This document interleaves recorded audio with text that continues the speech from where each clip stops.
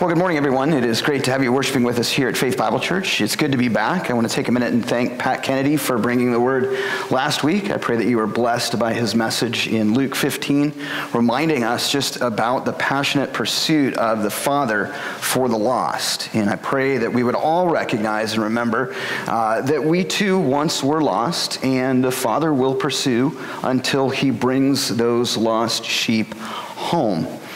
We had a great time in Asheville celebrating Kelly's sister's wedding. It was great to get some time away and just kind of refresh and recharge. But it's also good to be back, and we are going to dive right in to the message in Ezra. We've been traveling through this book for some time. We're going to continue traveling through it for the next several weeks, and I pray that it blesses, but also encourages and challenges your heart to see how God works in mysterious ways.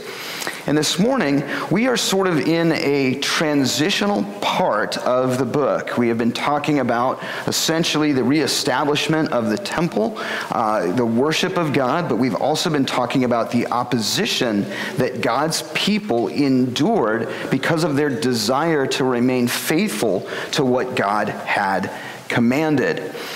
We are essentially at the pinnacle of that effort. And after this, we transition into chapter 7. And really, the following chapters discuss then the continued desire of Ezra for God's people to utilize essentially the Word of God in their acts of worship. What's interesting is at that time, we discover also the heart of God's people had deepened to a greater joy and a greater blessing in God. But how did they get there? And that's what I want to talk to you about this morning. We're going to ask a question: is it possible to experience deep joy when I worship God? Simple question, isn't it? And obviously we might say, yeah, it is. But I want to follow up with another statement. Yes, it is possible to experience deep joy when you worship God. However, sometimes God must take us through a path of hardship so that we might experience deep joy in Christ. I want to just ask a question of you this morning. How many of you have gone through something challenging after having come to Jesus? I see just about everybody's head nodding. And it's interesting because there's this weird juxtaposition of joy and hardship when we work in our relationship with Jesus Christ. I don't think it's a very popular message to go out and stand on a street corner and tell people, hey, come to Jesus so that you can experience deep joy through hardship. It doesn't sell well, does it? It doesn't sound attractive. We want the message of come to Jesus and experience deep joy. But here's what I want to ask. For those of you that have gone through hardship and turned into God, where's your relationship now? There is a deeper joy, isn't there? And so one of the things that we're going to see this morning, and one of the things that I want to encourage you all in as we watch what God is doing to bring about a deeper relationship with the people of God so that they more authentically express their faith in Him, so that by expressing more authentically their faith in Him, those that are around the people of God begin to say, hey, there's something to this God. And they too begin to see that there's a difference that God makes. And it's because of the hardship that the people of God endured, God is glorified. And that's something that I want to speak to you this morning. You know, as we look around, I don't know that you really would want to tell somebody, come to Jesus and then experience hardship so that you can experience deep joy in Jesus. But also, I think it's important for us to see as we travel back and see what's going on in the story of Ezra, how God is bringing about a deeper relationship for His people through opposition, through challenge, through struggle, and through strife. So that by doing so, again, the people of God's relationship is more authentic, it's more real, and there is a deeper joy in Jesus. Summatively, essentially, what I'm saying is this. We all don't want to be weak, do we?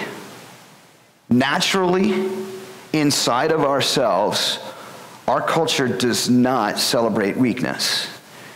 But then how do we get to truly revere the message of Jesus and the message of Paul? When I am weak, he is strong.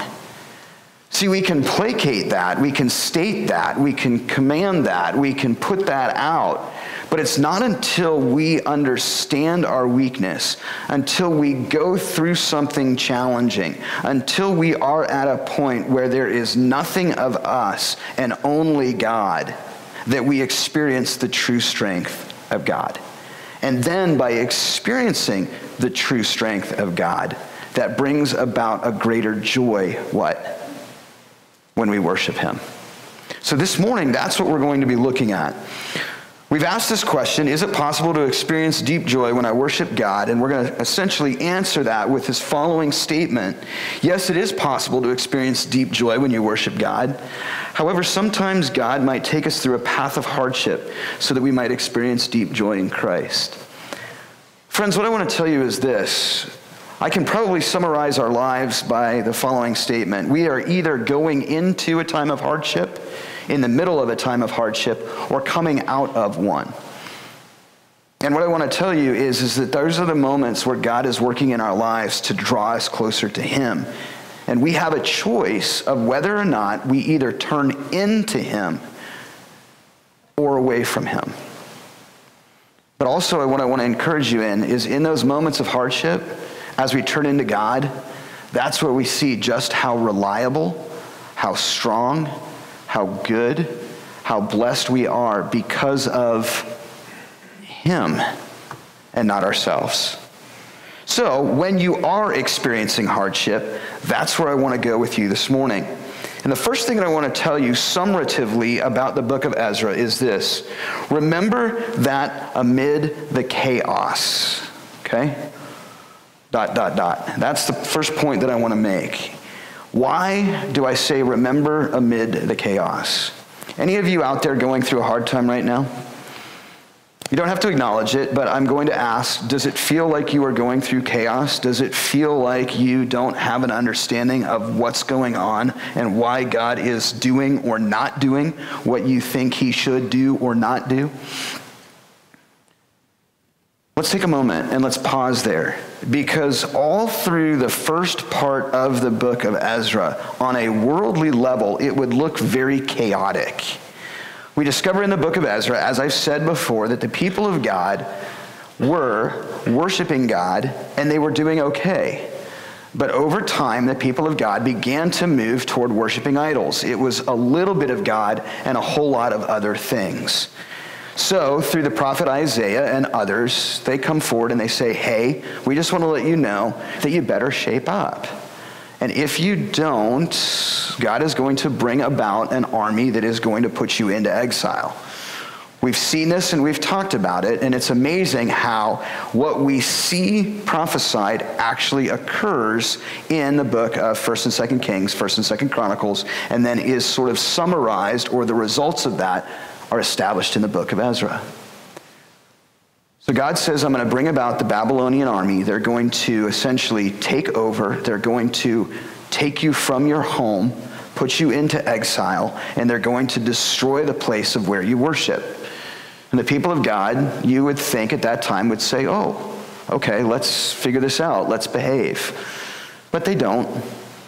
And time goes by, and the people of God think that Isaiah was just some loony person, to the point that they think that maybe they don't really need to trust what God says.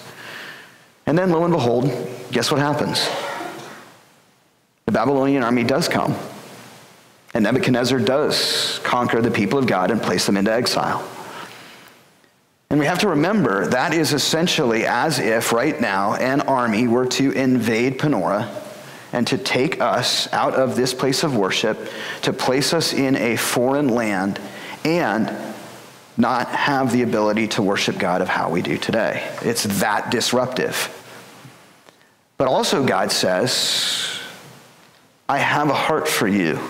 I am a restorative God. I am a relational God. And I'm also going to tell you that even though this will occur after a period of 70 years, I'm going to bring about another army that is going to take over the Babylonian army.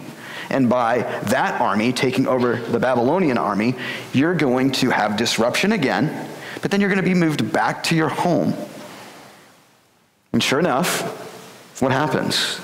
The Medo-Persian army comes under King Cyrus, and they conquer the Babylonian army, and the people of God begin to return home because of a decree that the King Cyrus makes, allowing them to establish and reestablish their homeland and rebuild the temple. If it's not chaotic enough, the people of God begin to rebuild the temple, and the Samaritans come forward and they say, hey, we see you're rebuilding the temple. Now the Samaritans are the people who worshiped God, but when things got rough, they ran away from God and they didn't suffer any of the consequences of worshiping God. Now that the people of God are back, they want to join in the worship of God. But the problem is that those individuals were the one that began to pollute the authenticity of the worship of God pre-exile. They come forward and they say, hey, we can help out. We've got resources, we've got ideas, we've got people, we've got money, we've got funds. Let us join in the rebuilding of the temple. Sounds good, doesn't it? But the people of God know what God has said, and they also know how they got there in the first place. And so what do they say? No, thank you. They remain obedient to the command of God. And the minute that they remain obedient to the command of God, you would think that what? Everything would be great. Okay, great. They're obedient to God. Perfect. The temple's rebuilt. Everything's fine. Everybody's happy. We all sing Kumbaya. There are no challenges. But on a worldly level, what happens is that for their obedience, chaos turns even more chaotic. Because the Samaritans now begin to oppose the people of God in their rebuilding. But now, because of the obedience of the people of God, not only do the Samaritans oppose what's going on, but all of the people around the people of God oppose the rebuilding of the temple. They're doing everything they can to disrupt and distort and destroy the ability for the people of God to worship. We get to the point where things aren't going very well. We realize that essentially this disruption lasts for about 15 to 22 years.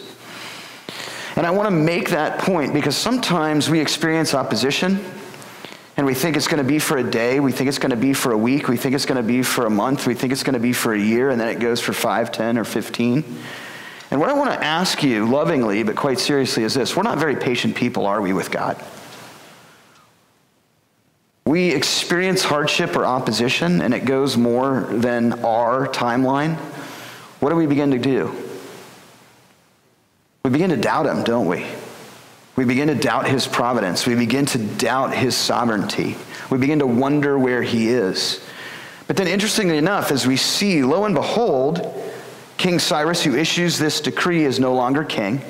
People kind of wonder, well, what's going to happen? We move into a new kingship. And then we bring about even a third king, King Darius. And the people of God are experiencing opposition to the point where what they do is they say this. We've been told from other people that we are the ones who are disrupting the kingdom. But what we want to tell you is this. All we're doing is what we've been told by King Cyrus several years ago. They don't try to woo their way in. They don't try to finagle their way in. They don't try to bribe their way in. They don't try to politic their way in. They trust what God has done. And they say, this is what we were told, and this is what we are doing. And we're going to trust that when you go back and look in your records, you will find that decree from Cyrus, and you will discover that all we're doing is honoring the kingdom and honoring our God. And that's so important Because in that moment, the people of God could have said, well, we're doing this, but also, hey, here's $20 to go and to maybe change things in our direction. Or, hey, maybe if we do a couple of things, it will work out. They didn't do any of that. They just say, go look for it, completely trusting that God will take care of them. And I want to emphasize that what could have happened was those people who got the message could not have taken it to Darius. They could have taken it to Darius, and Darius could have said, nah, we're not going to worry about it. This is too political. Let's shut down what the people of God are doing. It also could have been that Darius could have said, yeah, we'll pretend like we'll go and look for this decree, and we just will say, we searched high and low everywhere, but we just couldn't find it. We don't know what you're talking about. Or they could have found it, read it, and discovered that the people of God were doing what they said, but for political reasons, Darius could have changed the decree and said, yeah, we found it, but actually this is what it said. And the reason I bring all of this up is all of those possibilities could have occurred amidst this chaotic time. But God in his sovereignty is overseeing the events of God's people, bringing about the restoration of his people so that they might worship him, but also in the restoration of his people, establishing a deeper joy of worship in the people of God so that they might worship him truthfully, wholly, and fully. So the letter comes, and sure enough, Darius says, we found it, and you're right. That's simply the summary. We found the letter, and you are right. And so here's the deal. Go build your temple. And P.S., by the way, because of what's going on, you're going to be aided in materials, money, and giving. Now, we look and we say, wow, praise Darius, right? No, praise God. Because what God is doing through Darius is saying, because of your obedience, because you've endured hardship, I'm going to bless you beyond measure. I'm going to give you more than what you originally thought you would get. But friends, to get there, what was the road that they had to travel? And I want to put emphasis on this because I know several of you are going through hard times. And I know sometimes what we do is we begin to question God. But what I would encourage you in is rather than questioning God, turn into him. And in those weak moments, in those times where there is none more of yourself, don't let the world overcome you. Say, yeah, I am weak, but I worship a God who is strong. Remember that amid the chaos, God is working. And that's where we turn today in Ezra 6, the final part, verse 19. As the people of God culminate essentially with the greatest celebration they have at that time, which is the Passover. On the 14th day of the first month, the exiles celebrated the Passover. The priests and Levites had purified themselves, and all were ceremonial clean. The Levites slaughtered the Passover lamb for all of the exiles, for their brothers, the priests, and for themselves. So the Israelites who had returned from the exile ate it, together with all who had separated themselves from the unclean practices of their Gentile neighbors, in order to seek the Lord, the God of Israel. For 7 days they celebrated with joy the feast of unleavened bread, because the Lord had filled them with joy by changing the attitude of the king of Assyria, so that he assisted them in the work in the house of God, the God of Israel. Friends, this is the cumulative event that the people of God have been wanting and waiting for a long time. And what we have to remember is the reason that this is so important is what? They're finally able to celebrate the Passover. Why is the Passover important? Because years ago, when the people of God were in original captivity in Egypt under Pharaoh, God delivered them the first time. And the Passover celebrates essentially what God did to enable them to what? Be free. They're going back and they're remembering and reflecting upon the deliverance of God through his sovereignty, his goodness, and his grace. And so here's what I want to tell you. Remember that amidst the chaos, let's just go there for a minute. I don't know what's going on, God. The world around me is crazy. I see everything that's happening. I see everything that should be good. I see everything that I should understand. It's turned upside down, right side up, over, under. I have no idea what you're doing. And that's what was going on. But God's timing, and that's the next point that I want to tell you, is perfect. Here's what I want to show you, and this is what I want to encourage you in. We read this and we look at it as, okay, great. On the 14th day of the first month, the exiles celebrated the Passover. Okay, is that just, hey, this is when they did it? They just, okay, we figured it out. And, it just so happens to be that now we can do it. And so tomorrow we're going to just randomly celebrate the Passover. I see some heads shaking. No. That's why we need to remember that amidst the chaos, God's timing is perfect.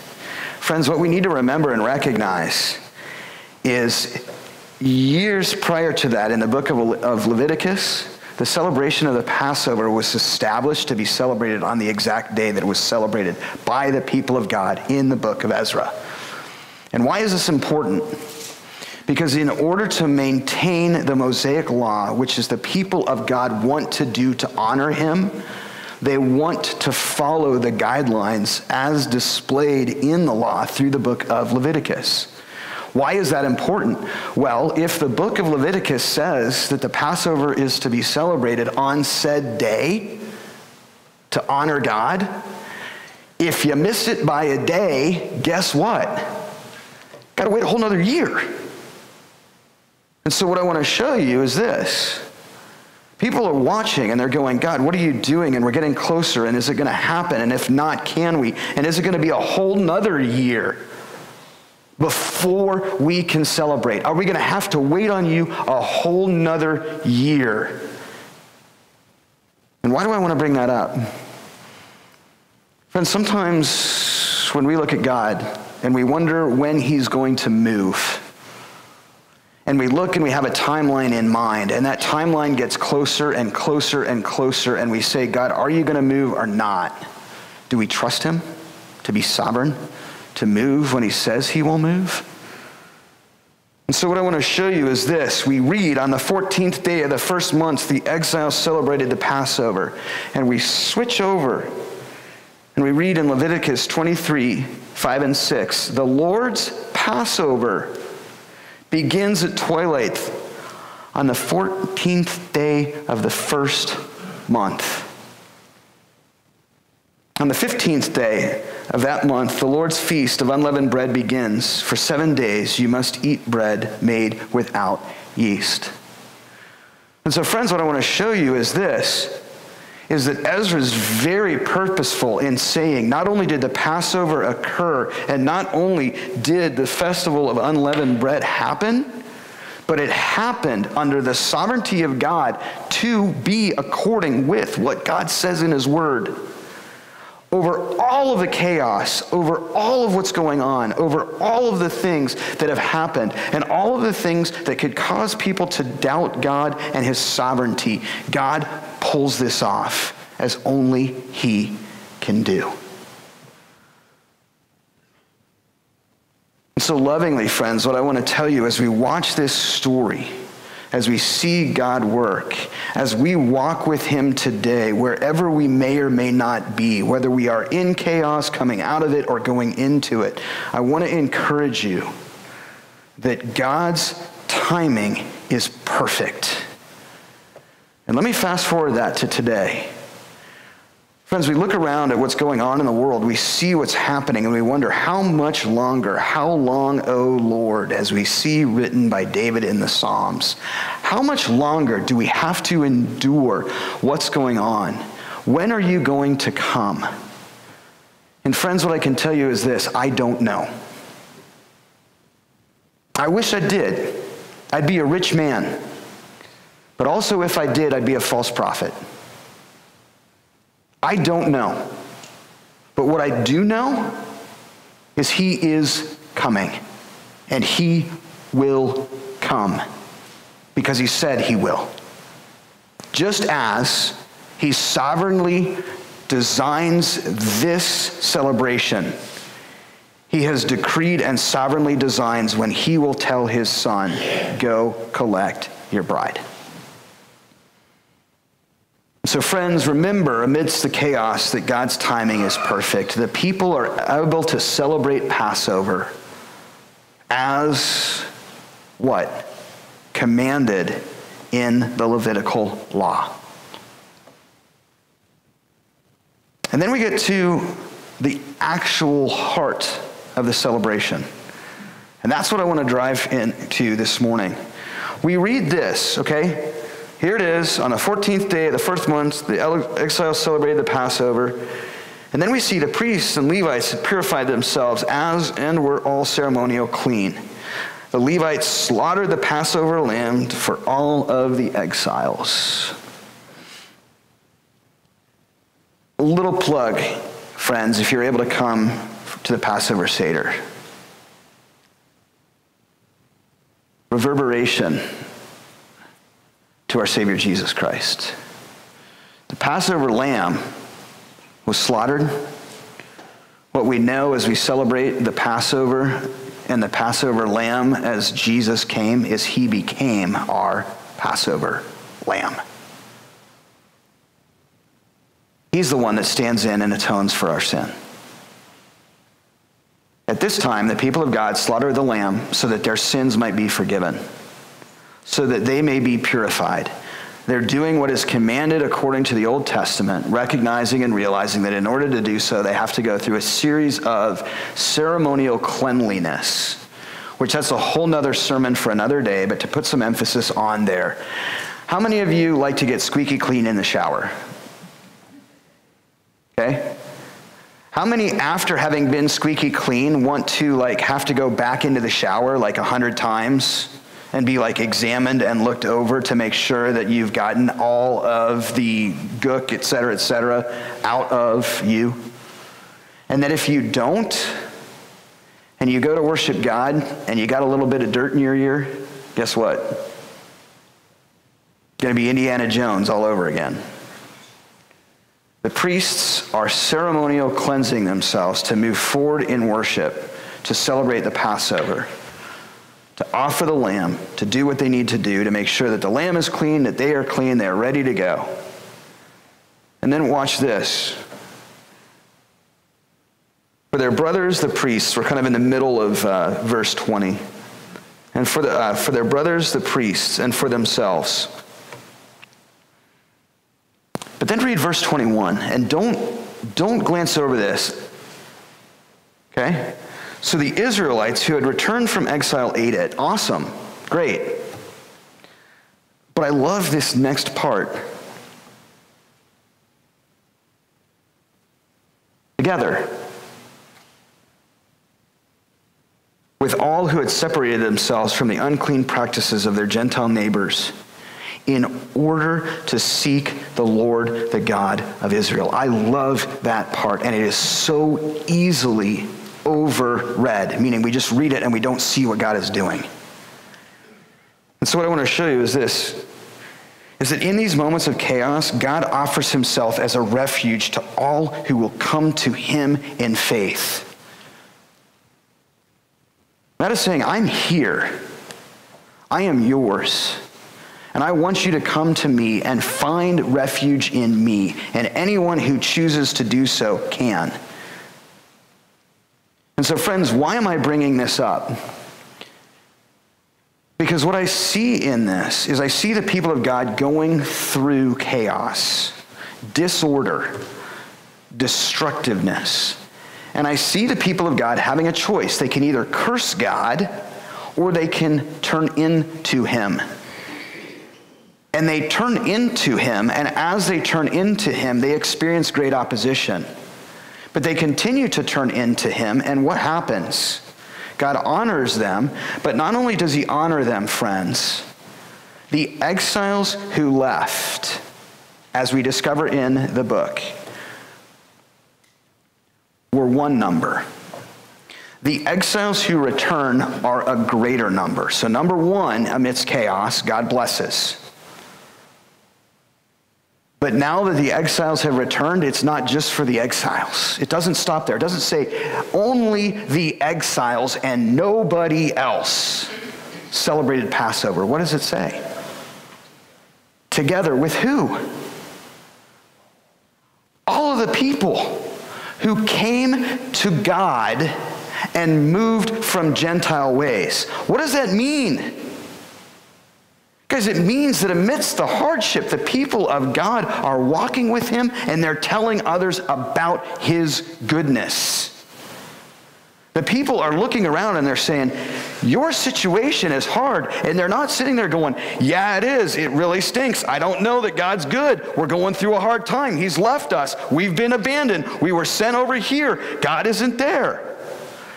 No, they're saying, you know what? Yeah, it's been hard, but look at what God is doing, and he is faithful, and we're moving forward to honor and bless him. And those people who don't know God are looking, and guess what they're doing? They're saying, we see how hard this is, and we see your faithfulness to him, so there's got to be something to the God whom you worship. So friends, sometimes hard times are the moments when other people who don't know God look at you and they see, yes, it's hard. I'm not saying it doesn't have to be hard. They don't see, or they can see your hurt. Let them see your hurt. Let them see your pain. Let them see your weakness. Why? To show them how strong the God whom you worship is. And then they begin to see, you know what? When we are weak, he is strong. There has to be something to this God. I love this verse because we read over it, we gloss over it. But what we have to understand is when the people of God get back, they endure hardship, they endure opposition, but they remain faithful to God and they trust in him. And other people are observing what's going on. And they look and they see and they say, this God must be real. I want him. And guess what? They've come to him. And now what? They too are celebrating the Passover as the people of God. Friends, sometimes the greatest form of evangelism is going through hard times and being faithful to God and having people around you watch your faith and trust in him. And it pains me because I don't want to stand up in a pulpit and say, bring on the pain.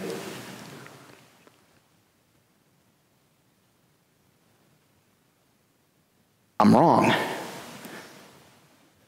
Because that's exactly what Jesus did. Bring on the pain so that you and I can come to Christ. So friends, in these moments of chaos, God offers himself as a refuge to all who will come to him in faith. And we don't like chaos. We don't like disorder. We don't like hardship, do we? Naturally in ourselves, we want an orderly what? Christian faith. We want to come, we want to worship, we want God to do what he will do when we want him to do it, how we want him to do it, where we want him to do it, and when we want him to do it. And if he does, then God is good and we worship Jesus. But if he doesn't, what do? We question him, we wonder if he's real, we wonder about his sovereignty, we wonder if he cares, we wonder if he's there. And I'm not saying it's bad to wonder, but perhaps in the wondering, rather than turning away, turn in and realize that even amidst the chaos, God is there. And that within the chaos, the strength of God is demonstrated and proven, which draws us what? To less of ourselves and more of God, which what? Awakens a deeper joy in him. Friends, sometimes the path to deeper joy in God comes through pain, brokenness, hurt, destruction, disruption, and confusion. But in that brokenness, disruption, pain, hurt, and confusion, I want to tell you that God has not left you. God is right there. And God is working a manner to demonstrate his love, his mercy, his grace, his sovereignty, and his purpose and his plan if you are willing to turn to him in faith.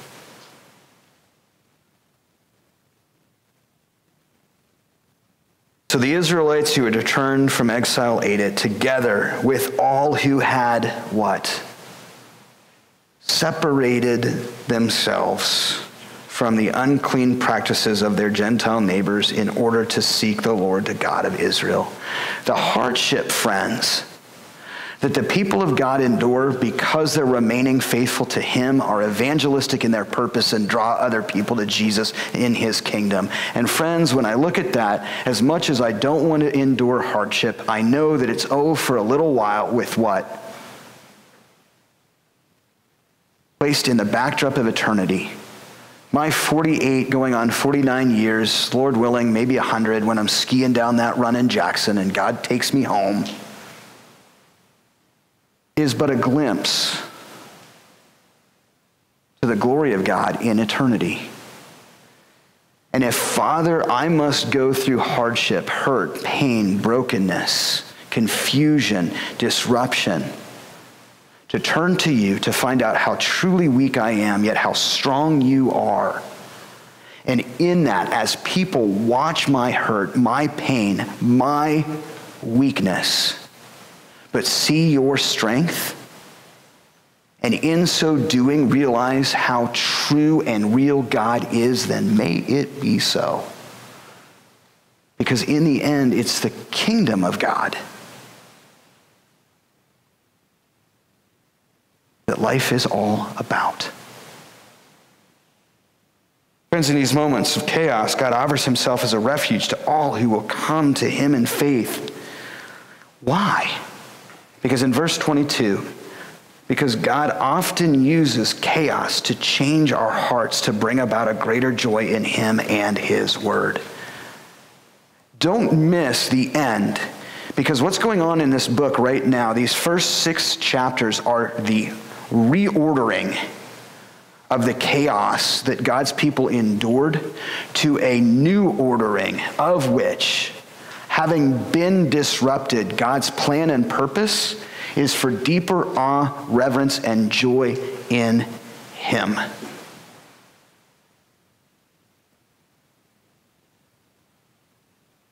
For 7 days they celebrated with joy the feast of unleavened bread, because the Lord had filled them with joy. By what? Changing the attitude of the king of Assyria, so that he assisted them in the work on the house of God, the God of Israel. Not a betting man, but if I were, I would say that I would bet that that festival was one of the top festivals celebrated by the people of God. But it took hardship, disorder, and chaos to bring about a deeper joy.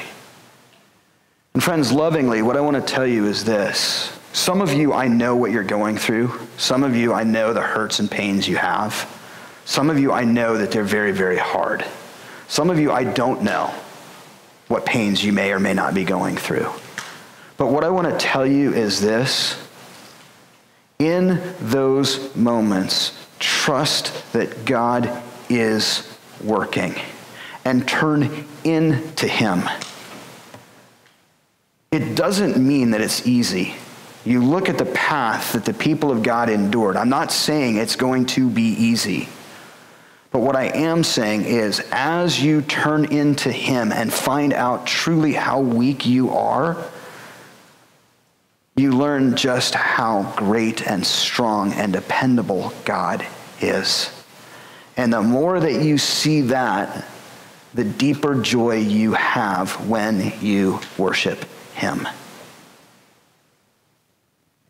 I want to just throw out a heart check to you, and to be honest with you, I probably should go sit in the pulpit, or not out of the pulpit and in the chair and listen to myself speak. And that is simply this. When you experience hardship, do you turn toward God in faith and experience a deeper joy in him? Or do you turn away from God and curse him for your pain? And lovingly, what I want to tell you is don't feel guilty if there are moments where you curse God. But friends, lovingly, don't stay there. We're human. We have those moments where we want to shake our fist. We have those moments where we want to say, God, what are you doing, or what are you not doing? But friends, in those moments, then turn to him and say, God, it hurts. I'm in pain. I don't understand. I don't get the chaos. I don't know what's going on, but I trust you, and I know you are there. And I know you are working. And God, in his faithfulness, will bring about a deeper joy.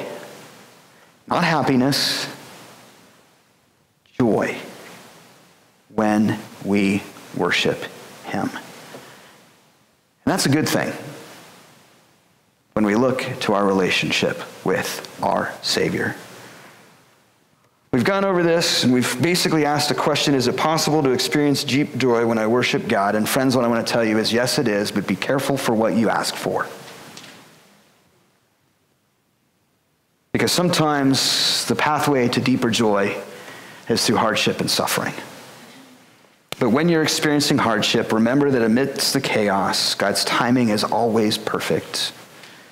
And it's in these moments of chaos that God offers himself as a refuge to all who will come to him in faith. Are you seeking refuge in him? Because God often uses the chaos to change our hearts, to bring about a greater joy in him and his word. Take home truth, friends, at times the path that leads to deep joy in the Lord must first wind through hardship, opposition, and suffering. And what I want to tell you is simply this. If that's something that you're going through today, lovingly, what I want to tell you is this. God hasn't abandoned you. God loves you with an everlasting love. God is there. Turn into him. Let's pray. Father, we come before you this morning. We thank you for the book of Ezra. We thank you for this transitional or pivotal point where the people of God have endured so much hardship by being faithful to you. Father, remind us that really what you are after is a heart of worship for you. But oftentimes, in order to have that heart of worship for you, you have to take us through hardship and pain. Where in and of ourselves, we recognize our inability, our non-strength of ourselves to understand the true strength of you. And Father, in those moments, I pray that we would just turn to you and ask your hand of guidance and direction. That as we do, as you faithfully profess, you will demonstrate your love, your mercy, and your grace to us. Father, thank you that you never leave us nor forsake us. Thank you that you are bringing about your kingdom through our Savior, Jesus Christ. And Father, until the time that you say it's time for you, Jesus, to go and collect your bride, the church, which is those of us who profess our faith in Christ, may we continue to labor for you. And Father, as we've seen in this word, I pray that you would give us the strength amidst the hardship to praise your name, so that others who are looking at us who don't know you would see the authenticity of our faith, and that by doing so, as we plant and as we water, those individuals would say, there has to be something real about the God whom you worship, and I want to know more. Father, use the hardships to bring about growth of your kingdom, to bring glory and honor to you. We thank you. We love you. We We pray these things in your name, dear Jesus, and we ask it by the power and the presence of the Holy Spirit. And all God's people say,